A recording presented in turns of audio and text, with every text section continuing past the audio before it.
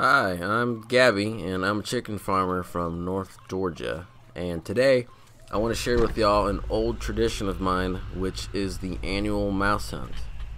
Well, I wouldn't really call it a hunt, and you'll see why. Let me start with saying that my family's chicken farm is a breeder farm, which means that this chicken house's sole purpose is to collect fertilized eggs. We have the chickens for about 10 months, and after the 10 months, the flock is taken from the house. Once the flock leaves the house, we must clean and repair the entire house before the next flock comes in. If you're curious about some of the jobs we do for cleaning and repairing the chicken house, I already have a video on it, and there's a link to it in the description. This video, however, is focused solely on the job of controlling the mouse population. During the season, the chickens and the mice live in two different worlds. Mice and chickens have little to no interaction during the season. Once the chickens leave, however, the mice completely take over.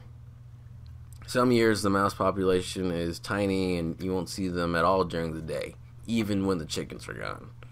But this year that's not the case.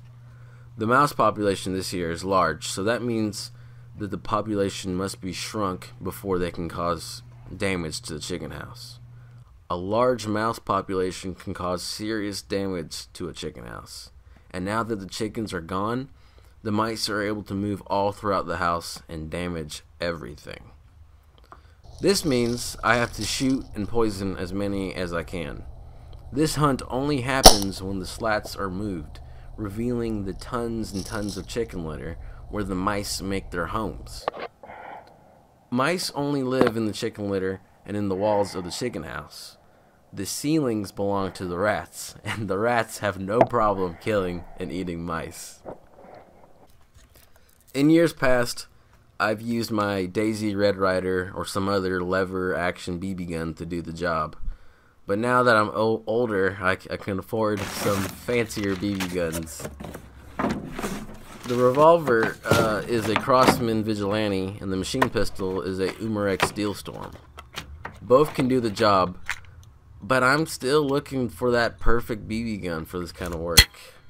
I've been searching for many years for that perfect chicken farmer's BB gun, and I have yet to find it. To me, this perfect BB gun needs to have the following qualities, which are high BB velocity, high capacity magazines that are removable and are cheap to buy.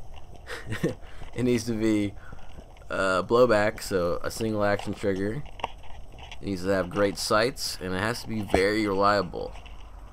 I bought a Umarex Steel Force 2 years before this video, and it broke after 6 months.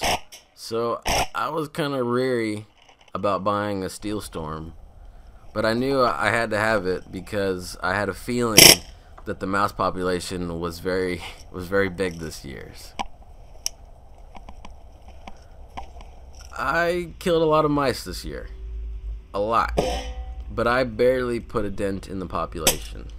This is where the poison comes in, and the poison will shrink the population significantly.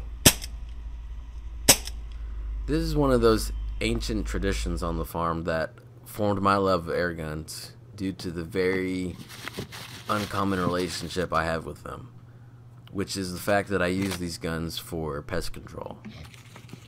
I know a lot of people, when they think of using air guns for pest control, they're thinking about brake barrels or PCPs, but for more than 10 years now, I've been using lever action and CO2 BB guns as a tool to keep the mouse population down.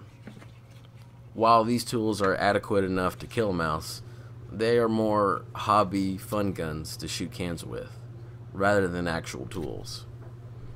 I would love to see some manufacturer design a BB gun that can be considered a work gun rather than a children's toy. After this year, I think I'm going to find some blowback pistol with cheap skinny stick mags separate from the CO2, and I think that would be the best merger of my current setup being a double action revolver and a machine pistol with terrible sights. Just terrible sights. Anyways, I hope this helped illuminate mouse control on a breeder chicken farm.